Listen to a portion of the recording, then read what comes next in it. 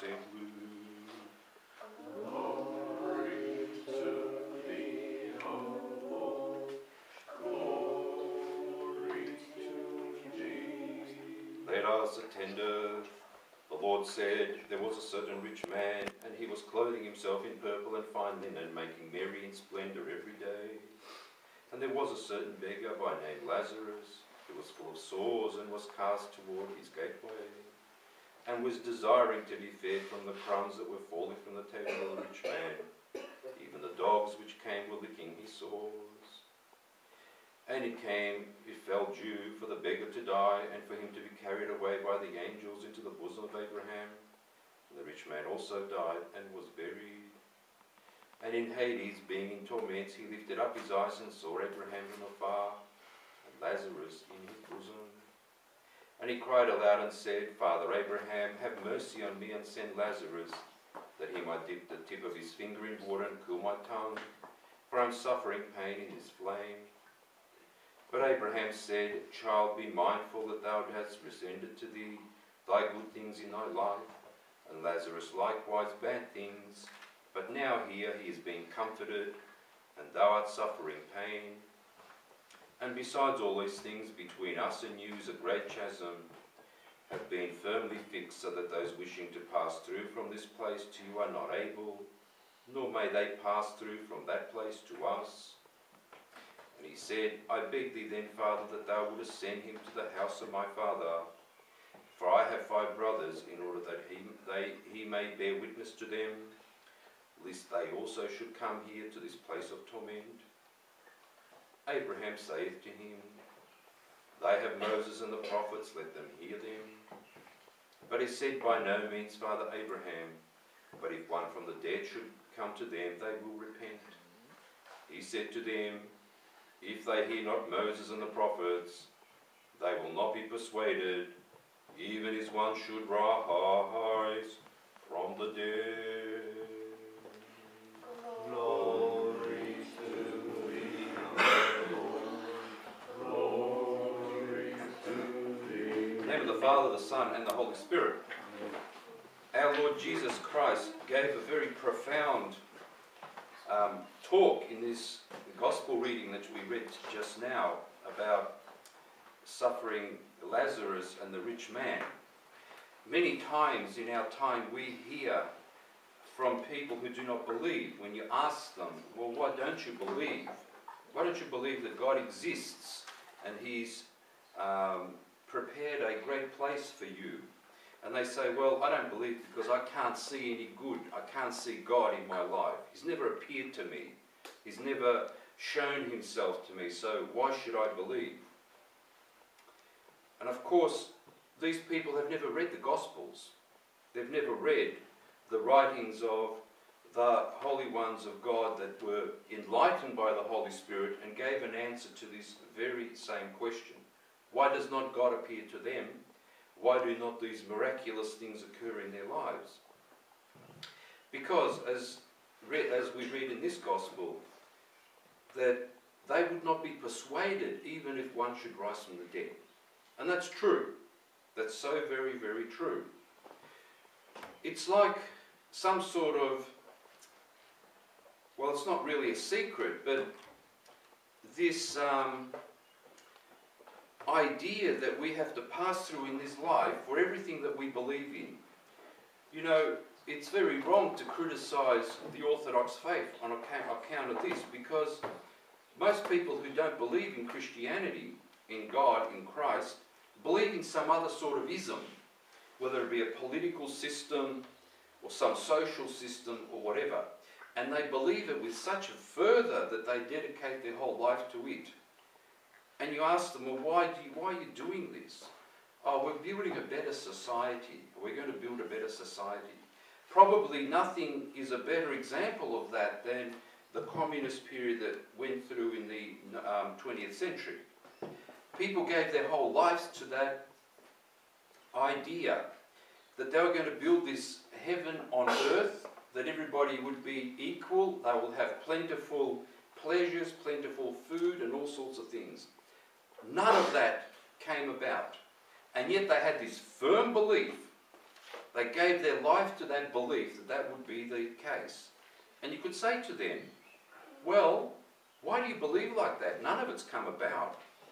Show me the proof of it. Why are you so fervently believing in all these social and political systems when you can't even show me anywhere where it's been working? And yet you reject God. You reject Him who has promised you a better life if you follow Him, both in this world and in the life after the grave. And not only that, He has proven that by His own resurrection and the resurrection of others, and the appearance of numerous saints, angelic hosts, and all these others. And still I don't believe.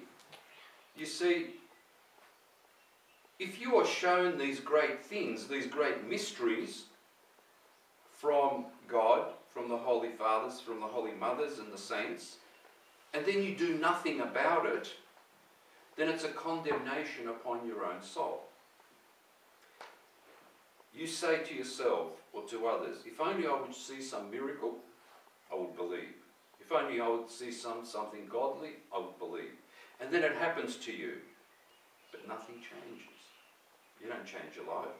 Your belief doesn't increase in any way whatsoever. And after a few days, you've forgotten the whole thing. And that's a condemnation upon yourselves, because you asked for a sign, you got the sign, and you did nothing about it. Therefore, God in His whole mercy does not give these signs that easily to people just willy-nilly, because it's a condemnation to them, knowing that they will not be persuaded to increase their faith and follow the ways of Christ. People who do not read the Gospels, of course, don't get that whole point. They think they know what's written there, but they don't. All their answers are here, if only they would search them out. And all these sorts of things that they strive for in the world, for the love, for the peace, for the pleasures and that, they strive after in different ways, but they never achieve them. And still they strive after them again and again and again, never achieving them, going through sickness, going through sorrows, going through torments of various ways, and still they say, I don't believe in God. They even blame Him. They said, if God exists, why does He allow such horrors in the world? Why? Well, you know, one of the things that people pray about and strive after is freedom. Total freedom. And God gives us total freedom. He's answered your prayer. You want total freedom? You have it. Total freedom. What does this total freedom lead to? Wars, killings, horrors, suffering, sicknesses, all those sorts of things. It's the result of God's mercy giving us total freedom. It's if he says, okay, you want to rule the world, you want to be able to be king of your own life and do your own thing, go ahead. See what it leads to. I will not get involved. I will not stop bad things happening. You create the bad things, you stop them. And of course they can't. You see. So again we have this situation that they blame God when in fact He's given them total freedom to pursue any part in life that they would like. And the way they pursue leads only to wars and sufferings, to death, to sorrows, to all these sorts of things in the world. Why do they think that our Lord is just going to come there and stop their ugly ways? That's not what He's about. He came into the world to show mankind the kingdom of heaven, but in order to reach that kingdom of heaven, through their freedom, they have to change their own ways in life. They have to stop doing evil in its many forms, numerous forms. They have to stop doing that. If they stop doing that, then God's grace and mercy comes, and then things start to be put in order. But because the world does not want this, it rejects it, we have the opposite. We have a sort of a hellish existence, and we have had a hellish existence for centuries and centuries since mankind fell.